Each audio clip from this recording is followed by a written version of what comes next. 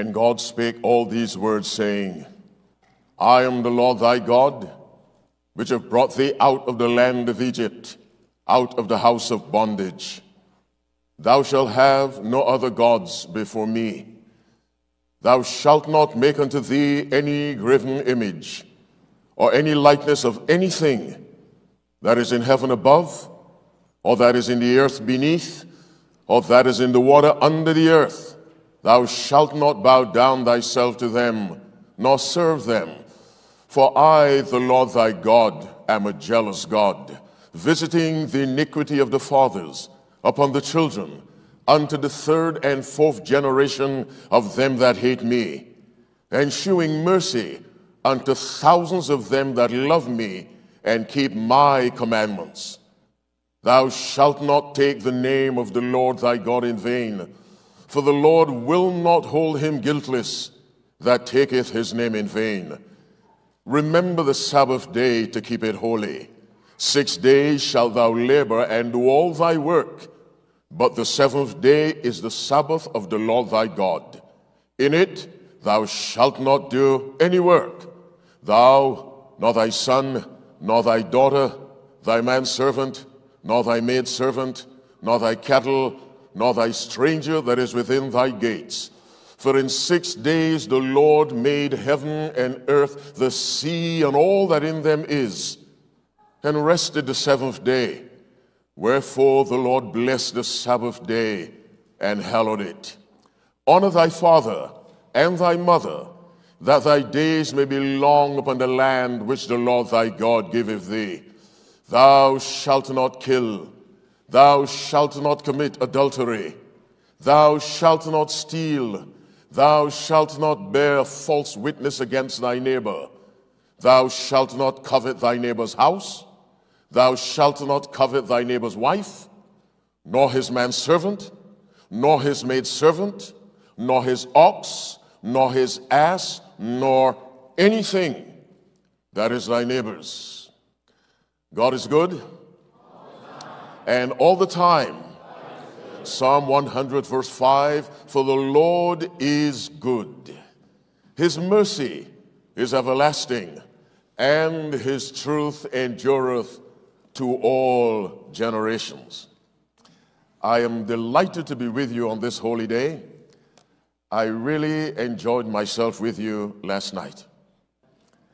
And I told my wife how much I enjoyed myself. I told my friends who wrote me, and I also put it on Twitter, how I am enjoying myself with God's distinguished youth at Blue Mountain Academy.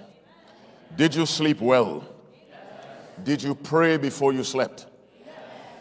Did you pray first thing this morning? The amens went down. I gave you a quotation last night. Do you remember what it was? Your last thought at night, your first thought in the morning should be of him in whom is centered your hope of eternal life. Our High Calling, page 116, paragraph 2. Thanks for coming. It is now 10 minutes to 12. I'll release you before or just about 12:30. If that's satisfactory, say amen. Amen. I read somewhere where LOI said preachers should cut their sermons in half. And I always say she wrote that because she saw me in vision. And so I will try to cut it short without undoing what the Holy Ghost desires to do through the Word. Our subject for this morning, children should not be childish. What did I say? This side, what was our subject last night? That side, are they right? Yes. And what was priority one? Character development. Is there an age group for hell? Is there an age group for heaven? No. Heaven is for all those who obey. Hell is for all those who rebel. It is as simple as that. When God spake the 10 Commandments, he spoke them to what age group? All people. And when the wisest man who ever lived, Solomon, tells us this is the whole duty of man, he meant this is the whole duty of all human beings regardless of age, because God does not have two standards. He has one, the Ten Commandments. And so our subject is children should not be childish. Since you don't carry phones, there's no need for me to ask you to turn them off. Thank you for that. Favor number two, while I'm speaking, pray for me and say, Lord, put your words in that man's mouth. I'm not sure whether I should ask you if anyone offered that prayer for me last night. Did anyone do that? Who? Oh, God bless you. I mean that. God bless you. When I say God bless you, I'm offering a prayer with my eyes open, made up of three words. God bless you. I can change my phraseology. Father, bless them. I need those prayers. Jeremiah chapter 1, verse 9, then the Lord put forth his hand and touched my mouth. God's hand is divine. My mouth is dirt. We have this treasure where? In earthen vessels. And the Lord said unto me, behold, I have put my words in thy mouth. And God knows I desire to speak his words. Favor number three, think as you listen. Isaiah 1:18, come now, let us do what? Reason together. Why are your grades falling? Think. Why is it nobody likes you? Think. Reason. I love that about God. He is willing to come down and reason with us and listen to us. Your parents may not listen because they're busy. God will listen. I need more amens than that. God will listen to you. Regardless of how large or how microscopic your concern may be. Let's bow our heads now as we pray. Dear God, I've come to you because I have nowhere else to go to get help. I am earthy, I am dirt, I am clay. Yet you've sent me to proclaim a divine message. Father, please feel the responsibility to help me. Possess my mind, possess my memory, possess my mouth, possess all of me, so that literally, God, it will be you speaking from this desk. If I've offended you, dear God, in your vast, immeasurable mercy, forgive me and place in my heart an intense hatred for sin. Bless everyone under the sound of my voice in this building and online, particularly the youth. Now, Father, wherever your people are worshiping you on this holy day, bless them similarly, I pray. Thank you for the high honor of speaking for you. In Jesus' name I pray. Let God's people say, amen and amen. Go with me to Romans chapter 5. The book of Romans, written by whom? The Apostle Paul. Romans 5, we'll read verse 6. Who has it? Good, good, good. God needs quick people. If you have my version, you may read with me. For when we were yet without strength, in due time, finish the verse, Christ died for the ungodly. What did Christ do? He died. Go to verse 8. Read with me. But God commendeth his love toward us in that, what? When we were sinners, Christ died for us. Verse 9. Much more then, being justified by his what? Means his death. We shall be saved from wrath through him. Read verse 10. For if when we were enemies, we were reconciled to God by the death of his Son, we have death in verse 6. We have death in verse 8. We have death in verse 9. We have death in verse 10. Christ came to die for sinners. Go to 1 Corinthians 15. Let's read verse 3. Our subject, children should not be childish. And I welcome those of you online, wherever you are. God be praised for the modern technology that permits someone to stand in Hamburg and be heard in Kenya or Germany or wherever. We thank God for that. But keep in mind, young people, technology has a dark side. Be careful how you use it. What book did I say? What chapter? What verse? For I delivered unto you first of all that which I also received, how that Christ did what? Die for our sins according to the Scriptures. We've read that Christ came to die for us. Now, question for you.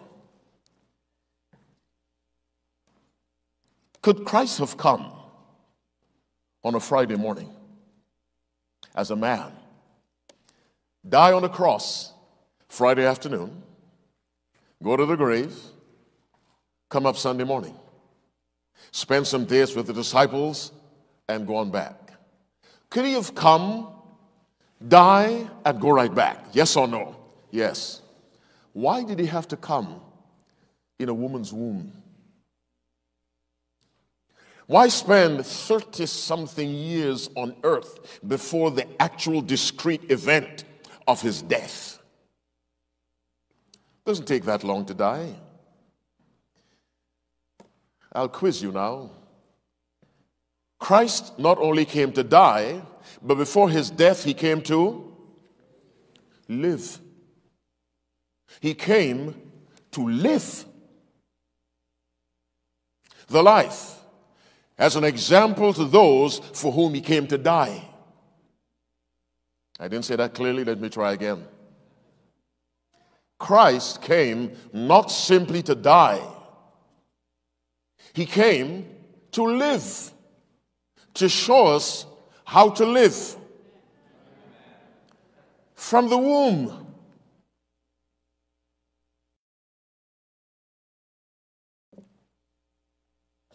Question for you. Was Christ 12 years old? Yes or no? Was he 14? Yes. Was he 17? Yes. Do we have 17-year-olds among us now? Yes. Are you wondering how to live? Study the life of Christ. But some clever person may say, well, the Bible tells us nothing about Christ from the age of 12 until 30 when he began his public ministry. That's not true. What's the third favor I ask of you? Think. Let's do that. Go to John 8. Let's look at the life of Christ between 12 and 30. John 8. God bless you. In these last days, we need people who can move fast. Verse 29 of John 8. When you found it, say amen. Amen. Has anyone prayed for me yet? You really did? God bless you. Let's read verse 29 together. And he that hath sent me is with me. The Father hath not left me alone. Finish the verse. For I do, come on, always what? Those things, come on, that please him. Now, what does always mean? Now, we have no explicit information about Christ between 12 and 30, but does always include when he was 17, 18, 13, 27. Yes, so we have some idea of how Jesus lived as a 17-year-old. And what was that lifestyle? He did always those things that pleased God.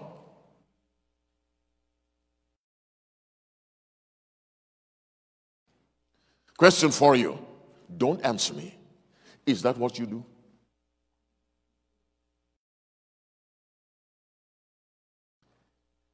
Christ, go to the book of Luke chapter 2. Luke 2. It's 12 o'clock on the dot. When did I say I'll release you? Did I really say that? All right. What book did I say? What chapter? What other book did Luke write? Acts, yes. What was Luke's profession? He was a doctor. He was also a historian. And modern historians studying Luke and Acts have concluded that Luke was one of the finest ancient or modern historian. The persons, places, and dates that he mentions in his 2 books can all be verified. Luke, you see, being a Christian does not justify being sloppy. Is this microphone working? Let me say it differently. Excellence is Christian behavior. I like that guy. Excellence is Christian behavior. Somebody on this side say amen. Amen. Say it more loudly on this side. Excellence is a lifestyle. It's a mindset. And Luke was excellent. Now, Luke chapter 2 from verse 46, read it with me. And it came to pass, after 3 days, they found him in the temple, sitting in the midst of the doctors, both hearing them and asking them questions. And all that saw him or heard him were amazed at his understanding and answers. Now, but when they saw him, they were amazed. They were astonished at his understanding and answers. But when they saw him, they were amazed at his mother and father. And his mother said unto him, verse 48, Son, why hast thou thus dealt with us? Thy father and I have sought thee. How? Sorrowing. And he said unto them, How is it that ye sought me? Wist ye not that I must be about my father's business? How old was he? Is that an example for us? At what age? At what age? At what age? At what age? When should you be about your father's business? At any age. Don't let me down. The internet is listening to you. At what age should you be about your father's business? Any age. On this particular occasion, Christ was 12. Now, do we have 12-year-olds at Blue Mountain Academy? Yes or no? No, too young. Okay. If Christ can be about his father's business at 12, what am I about to say? Can't you be about your father's business? Say yes. Wist ye not that I must be about my father's business? Christ came to this earth to show us how to live. From infancy to adulthood, or as I heard one person say, from the womb to the tomb. Listen to what Ellen White has to say about Timothy. The book of Acts, Acts of the Apostles, page 2 or 3, paragraph 3. What did I say? Acts of the Apostles, page 2 or 3, paragraph 3. Listen carefully. Let me pray again. Father, as I continue, please tighten your grip on me. In Jesus' name I pray. Amen. Timothy was a mere youth when he was chosen by God to be a teacher. What is a youth?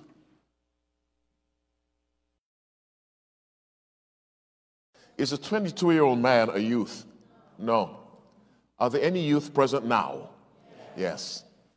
Timothy was a mere youth when God chose him to be a teacher. But his principles had been so established by his early education that he was fitted to take his place as Paul's assistant. Now, wait a minute. If Mark Finley came to you and said, I want you to be the assistant evangelist, you would probably say, but I'm only 16. That's what Timothy was when he was called by God and chosen by Paul. What am I saying? Youth is no excuse for irresponsibility. There is more to youth than skateboarding. And video games. And gaming.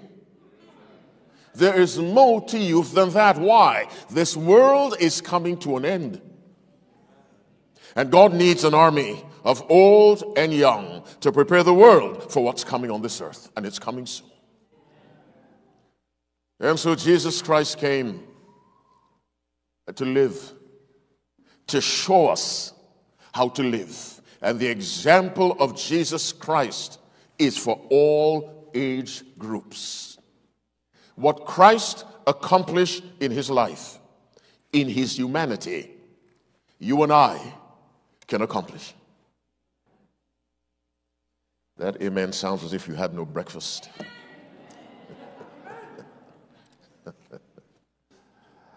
What Christ accomplished in his humanity, you and I can accomplish. Let me shock you a little bit. But first I'll ask you this. Should adults, I'm asking this side, should adults set examples for the youth? Yes. Should the youth set examples for adults? Yes. Yes. And the Bible says that. You may be shocked. The Bible calls upon the youth to set an example for the elderly. But before I dive into that, listen to what the Bible says. And the Lord God formed man of the dust of the ground and breathed into his nostrils the breath of life, and man became a living soul. God made Adam, God made Eve. Now, in verse 21 of Genesis 2, the Bible says, and the Lord God caused a deep sleep to fall upon Adam, and he slept. And he took one of his ribs and closed up the flesh instead thereof. And the rib which the Lord God had taken from man made he a woman and brought her unto the man. Now, God made a man, and so he made two, yes, but two.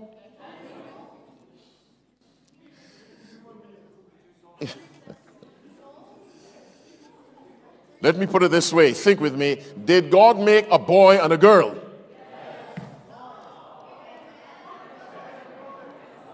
Did God make a boy and a girl? What did he make? A man and a woman. So he made two. Ah, God bless you. I lost weight trying to get that out of you. He made two adults. A man. By the way, when God put Adam and Eve together romantically, he put two adults together.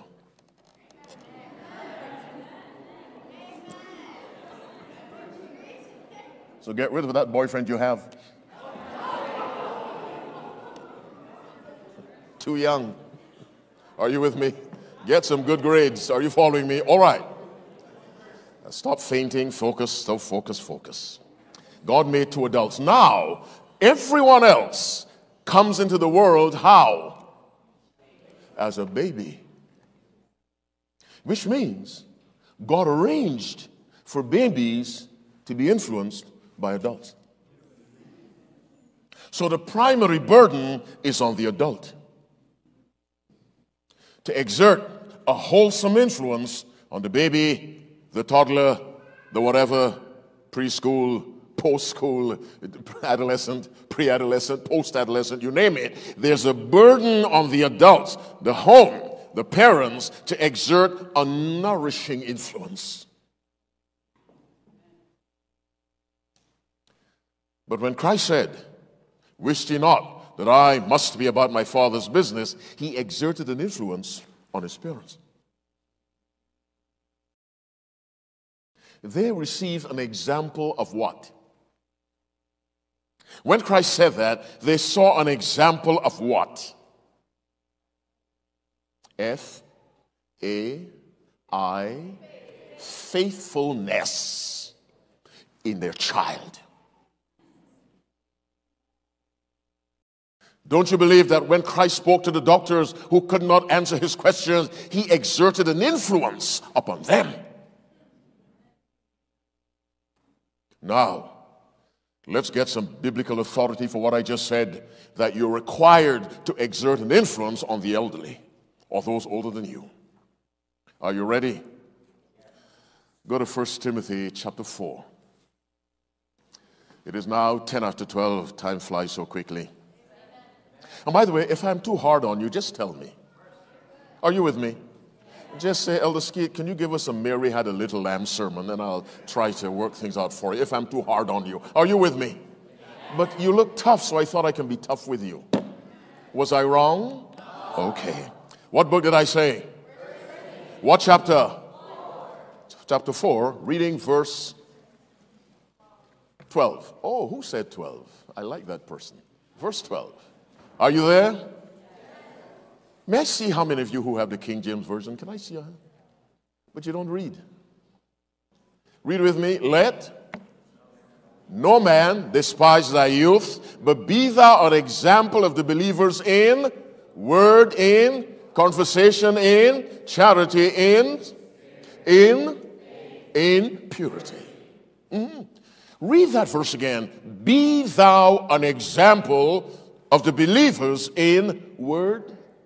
Your speech should set an example for those older than you.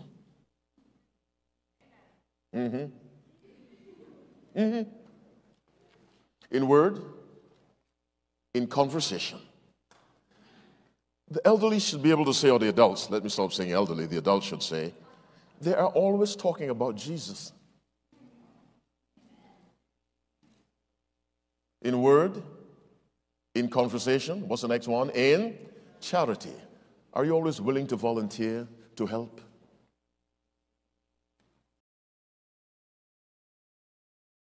In faith, in purity. What's purity? An upright life. And the Bible says, be an example to older people. What's our subject? Children should not be childish. This may sound contradictory. Being a child is no excuse for being childish. I'll let you figure that out. Be thou an example. Paul wrote to a young man, Timothy, who was a teenager when God chose him, and Paul recruited him. And Paul tells him, in your youthfulness, set an example for the older members of the church. Now, can a young man run a church? Yes or no? Yes.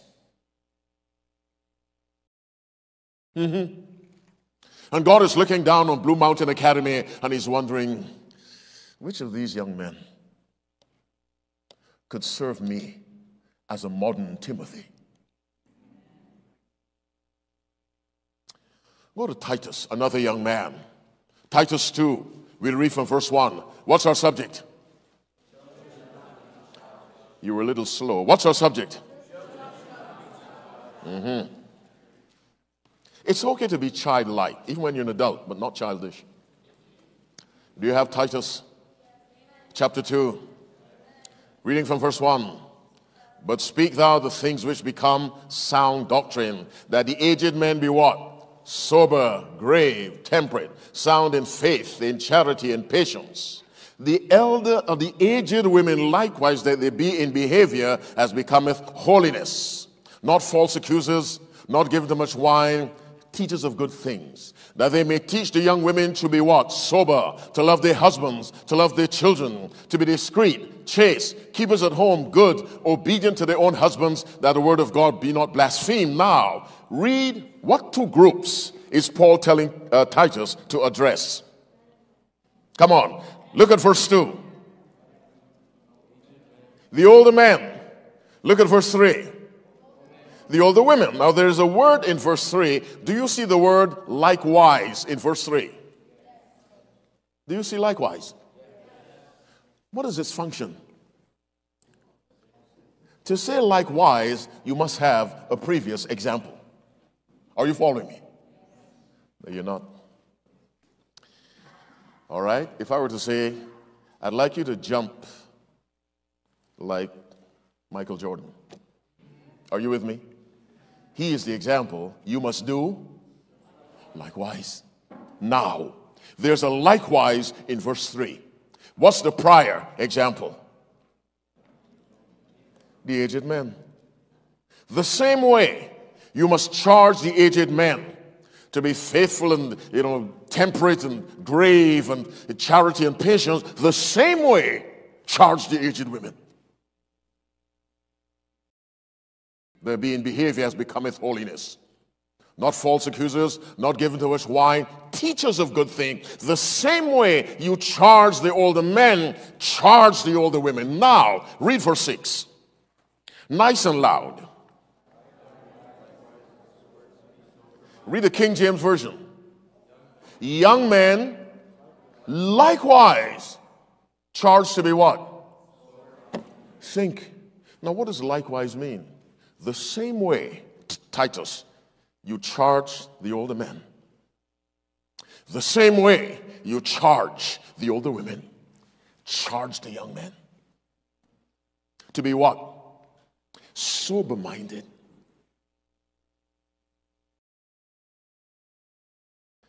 What's the opposite of sober? Drunk. Paul tells Titus, you tell these young men, because he himself was a young man, be sober-minded. Read the first few words of verse 7, those of you in my version. What does that say? Stop. What's the key word there? All.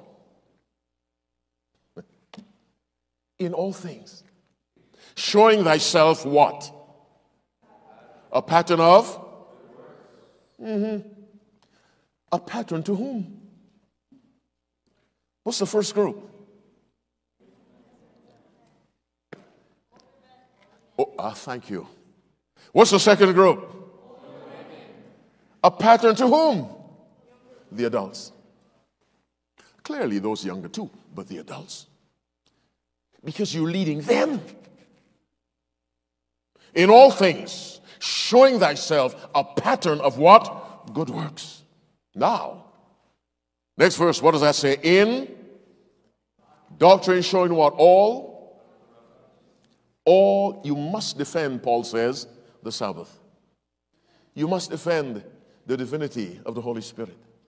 You must defend the humanity of Jesus Christ and his divinity. You must defend the inerrancy of Scripture. Somebody say amen. You must defend the perpetuity of the law of God.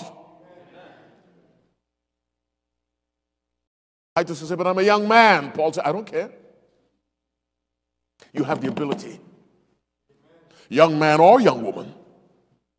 In all things showing thyself a pattern of good works. In doctrine showing all uncorruptness, gravity, sincerity. Read the next verse. Sound speech that what?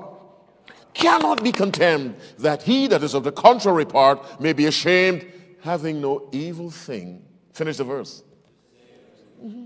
In other words, you conduct yourself in such a way, the principal of Blue Mountain Academy cannot find anything negative to say. You conduct yourself in a classroom in such a way that your physics teacher cannot find anything negative to say. Do you know you can determine what people think of you? To a certain degree. Are you following me? If you come to class always neatly dressed, even though the teacher doesn't like you, you know what the teacher has to say? I don't like him, but... Come on. I don't like him, but he's always, come on, neatly dressed. Your assignments are always well written, nicely typed, on time. The teacher may say, I don't like her, but her assignments, come on, are always on time. You can, to a certain degree, determine what people think of you. And so Paul tells Titus, and he's telling you because Titus is dead, in all things, showing thyself a pattern of good works. In doctrine, showing all uncorruptness, gravity, sincerity, sound speech that cannot be condemned, that he that is of the contrary part may be ashamed, having no evil thing to say of you. Listen to me carefully. I'm your elder brother. And I don't say that lightly. What God expects of you is what you would expect of a young man living actually in heaven now. When Christ rose from the dead, did he take people with him? Yes or no? Yes, and he took them up. We don't know the ages.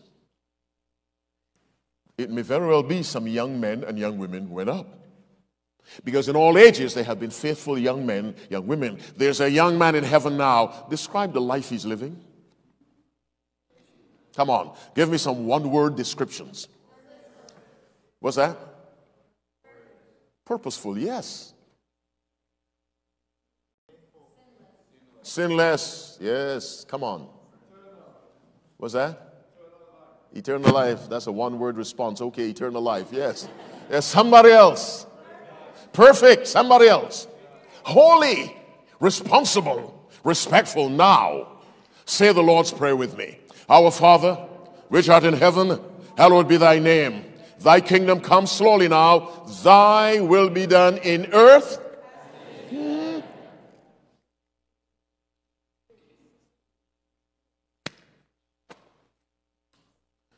Thy will be done in earth,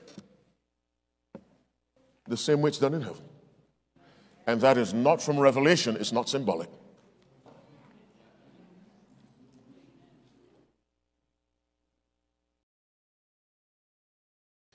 Let me give you the quotation I gave you last night. Education, page 15, paragraph 2. What did I say? It's 25 after, or 24 after 12. Here's what it says. To restore in man the image of his maker. To restore in man, the word man there means what? People. What age? Any age. To restore in the young people of Blue Mountain Academy the image of his maker. To promote the development of body, mind, and soul, that the divine purpose in his creation might be realized, which was to reflect the image of God. This was to be the aim or the purpose of redemption. This is the great object of life, of education, the great object of life. The restoration of the image of God in a sinner. When I say a sinner, a human being who carries the sinful nature. But the sinful nature is not charged against us as a sin. Because Christ took the same nature. What's charged against us are our choices. You all look well dressed. God bless you for that. Did it happen accidentally? Did you put all your clothes on the ground, jump into them, and stood up, and there you were? You chose the tie. You chose the shirt. You chose the shoe. You chose the blouse. You chose whatever. And God says to you and to me, choose to live like Christ. Choose by your lifestyle to reflect the lifestyle of heaven. Thy will be done in earth as it is in heaven. What I'm trying to tell you, the life Christ lived is the life you can live. At your age of 16, 17, and whatever.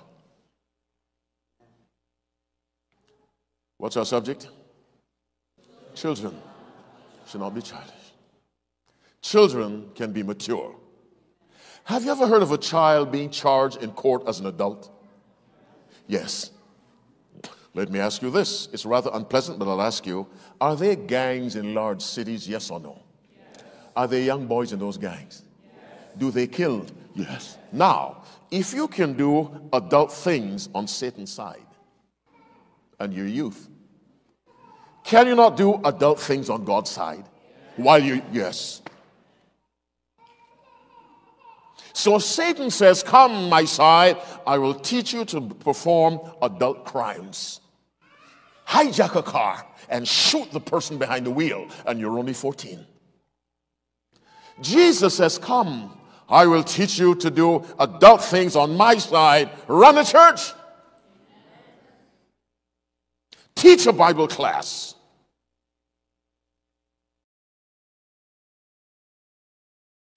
One clear indication of God's love for you is the high, high standard he has set. When you go home at the end of terms and all your grades are A's, you're very happy. And your parents say, money well spent. When all you have are D's and E's and F's, the last place you want to go is home. To show your parents who are working 2 and 3 jobs, this is what you've done. Because their expectations are high. Because they love you. But they cannot love you as much as your Heavenly Father loves you. And His expectations are alpine. They are Himalayan. Christ's character. And God has that expectation because He provides the resource to reach it. Listen to Paul. I am crucified with Christ. Nevertheless, I live. Yet not I, but Christ liveth in me. And the life which I now live in the flesh, I live by the faith of the Son of God who loved me and gave Himself for me. Paul says, the life I live is actually Christ living out His life in me. Galatians 2:20. Jesus said, believest thou not that I am in the Father and the Father in me? The words that I speak unto you, I speak not of myself, but the Father that dwelleth in me. He doeth the works. On the earth, Christ's power was the indwelling of the Father. Paul's power was the indwelling of Christ. Your power must also be the indwelling of Christ. Now listen very carefully. Desire of Ages, page 677. It is through the word that Christ abides in His followers. You get this into you, you've taken Christ into you. In the beginning was the Word, Kate with me, and the Word was with God, and the Word was God. Who is that? Verse 14, and the Word became flesh. Who became flesh? Jesus Christ. He is the Word. Revelation 19 verse 13, and He was clothed with a vesture dipped in blood, and His name is called the Word of God. Psalm 138 verse 2, thou hast magnified thy word above all thy name. Get Christ in you. And that 12-year-old Christ who demonstrated amazing responsibility, who was familiar with what His Father required, that same Christ will express that life in you. This is the medium, the Spirit-filled Word, this for which we have so little time. This. Let me tell you another secret. The more you expose your mind to this, the more the divine radiation of God's Word will remove your love for the world. It doesn't happen overnight. It will happen. If you go out to the sun, you're light-skinned, you expose, gradually there's a darkening of the color. It doesn't happen overnight. You've got to have some sustained exposure. Sustained exposure to the Word of God will gradually remove your love for the things of this world. And so Ellen White writes, Christ Object Lessons, page 100, paragraph 1, if studied and obeyed. The Word of God works in the heart. Subduing. Give me another word for subduing. What? Overcoming every unholy attribute. How many? Every. But what are the conditions if? Come on, if studied and obeyed. And that applies to all ages. God has a standard for you because He loves you. He expects more of you, and He wants you to expect more of yourself. In so doing, you think like Him. I didn't say that clearly. Let me try again. God expects more of you. Now, when you expect more of yourself, you're thinking like God. That's the way I want you to think. When Christ comes, I want there to be young people in heaven who say, I am in heaven because of His life. That young man who went to Blue Mountain Academy, let there be no young man in hell who looks on the walls and sees you and says, I am here because of you.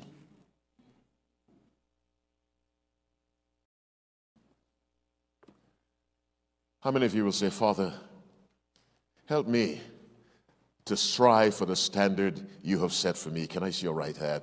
Stand up with me. Help me to strive for the standard you have set for me. I want to offer special prayer for you.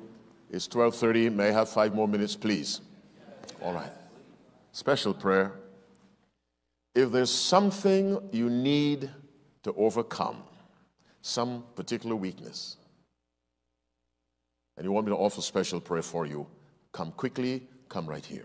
Something you've been struggling with, you need special prayer, come right here.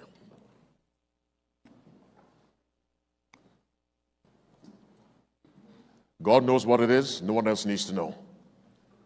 But the Bible tells you with great comfort, with God, nothing shall be impossible. I don't care what it is.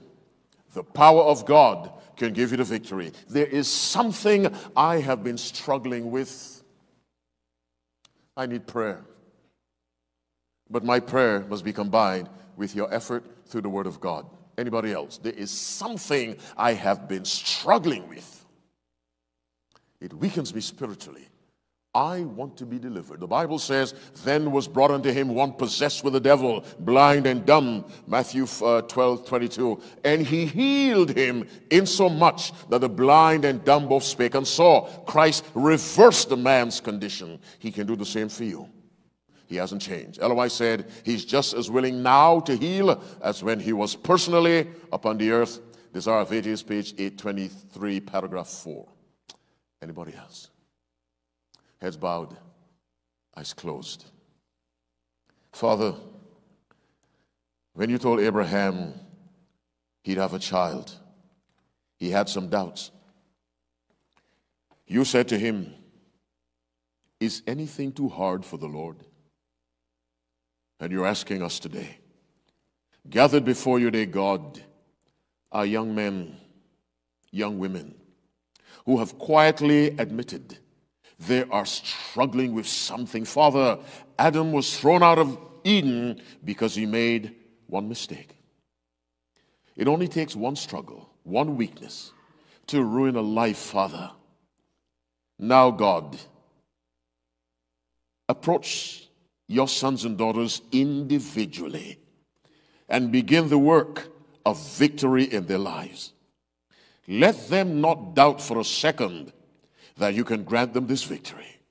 Whatever it is, the blood of Christ can remove it. They have to believe that and give evidence of that belief by going to the Word to study and obey, because the tremendous power to overthrow that thing is in the Word of God. The same Word that said, let there be light. The same Word that said, Lazarus come forth. That is the Word that will give them the victory. Bless them, dear God. Bless their parents. Bless Blue Mountain Academy and all those charged with its administration. Bless the Pennsylvania Conference, God, the president and all his assistants. Father, let Blue Mountain Academy be the reason why many will be ready to meet Christ when he comes, and he is coming. Until that great day, keep these young men and these young women faithful. Let each be a blessing to the other. I pray from my heart in Jesus' name. Let God's people say, amen and amen.